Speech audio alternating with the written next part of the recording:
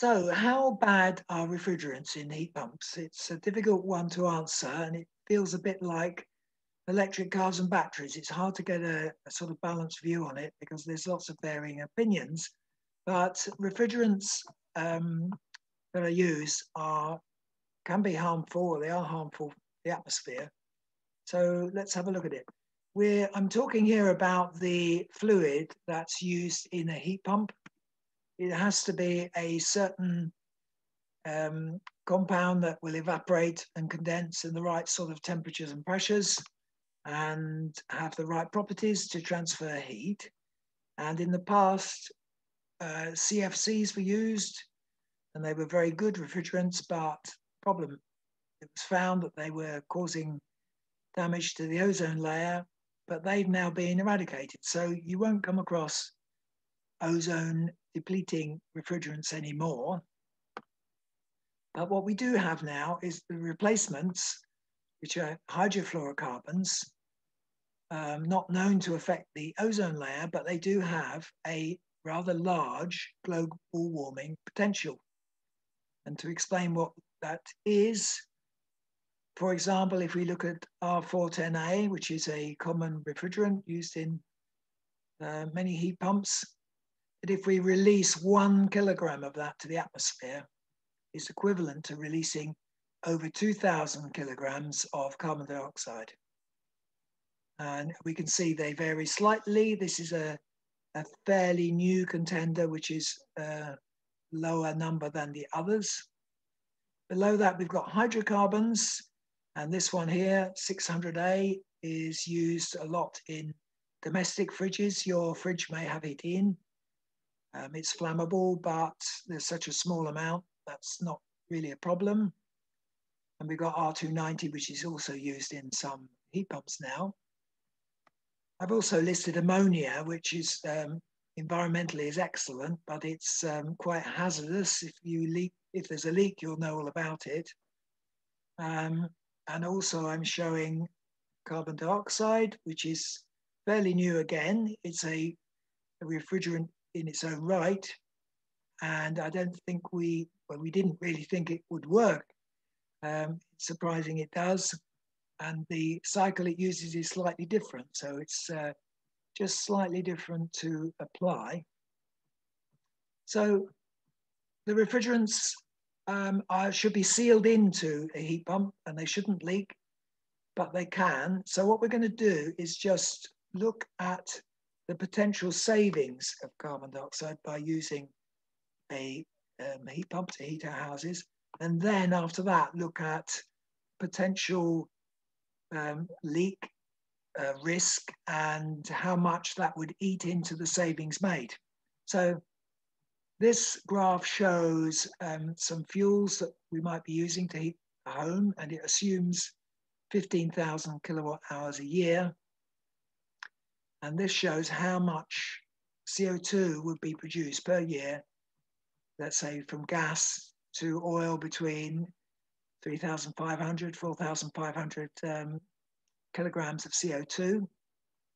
I put down electricity fairly favorably at 0.2 of a kilogram per kilowatt hour. It varies, it will vary up and down over the 24-hour period, but the trend is downwards, so I think it's fair enough to have a fairly low figure there for this assessment.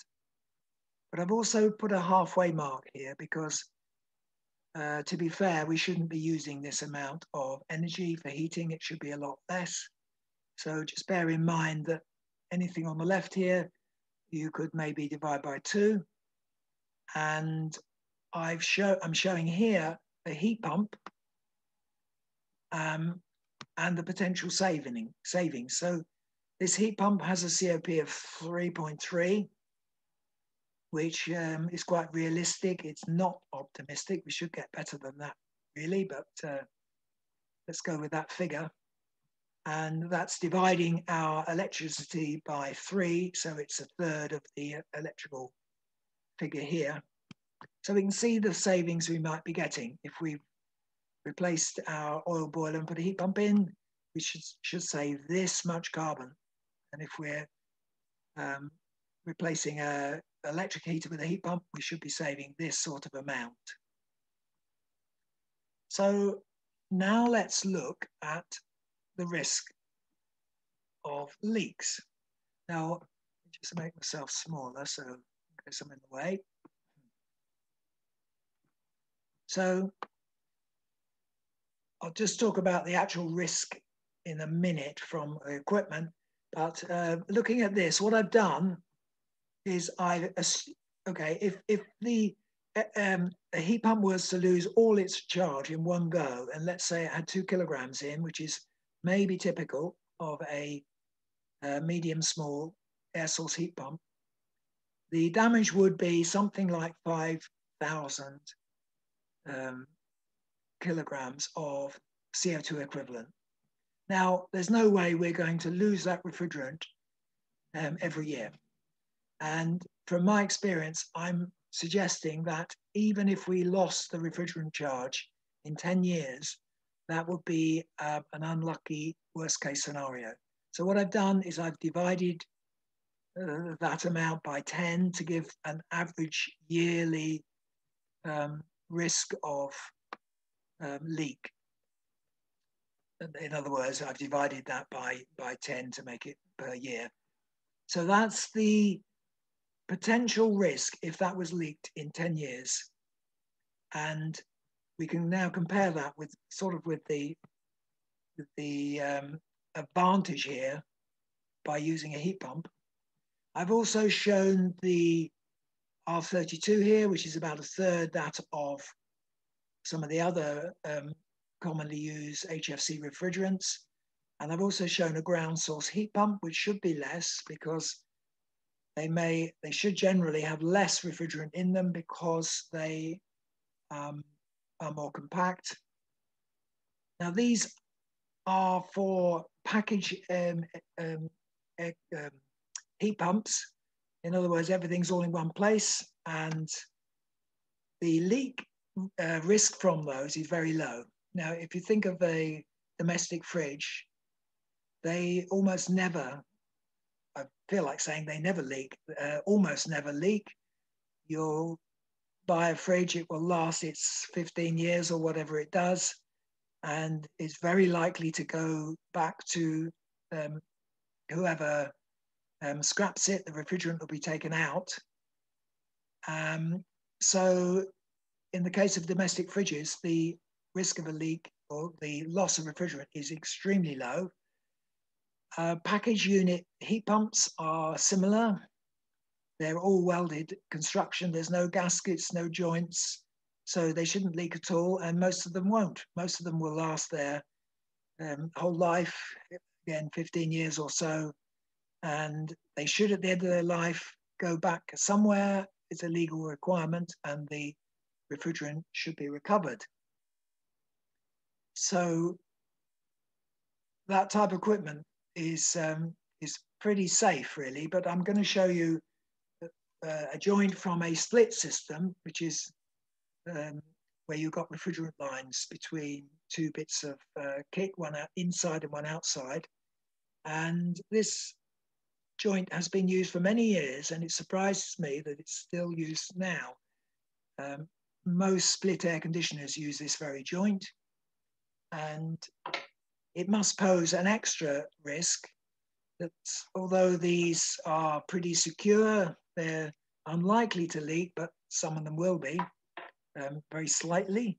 And that means it's contributing slightly to the global warming leak here, but also it's probably reducing the COP of the heat pump while it's running.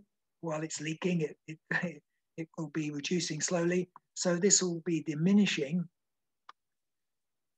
So I would suggest that the split system is slightly more risky than a package unit. Nonetheless, it's a small risk. Now, the question is that amount acceptable if you were to lose your refrigerant charge in 10 years or not? Ideally, there'd be no risk of harm if it leaked. But do we really want all that amount of refrigerant out there as a potential hazard? It's a question I can't answer really. All I can do is look at those and think, well, in some cases, if you don't have a heat pump and you don't have this refrigerant, then you're not saving this much CO2. So you sort of go around in circles trying to work out a definitive answer. And as I see it, there really isn't one. But personally, I would prefer, if possible, to avoid the HFC refrigerants and go to a hydrocarbon, which would not show up on this graph. The only point to make there is you want to make sure that in doing that, you're not, again, diminishing your savings. But hydrocarbons do work extremely efficiently, and they should be at least as efficient as a HFC or more so. So there you have it. That's my very approximate assessment of the damage, potential damage of refrigerants. And there are much more detailed studies of the topic, but this will give you some idea. And I will leave you to ponder that at your leisure. Okay, thank you and goodbye.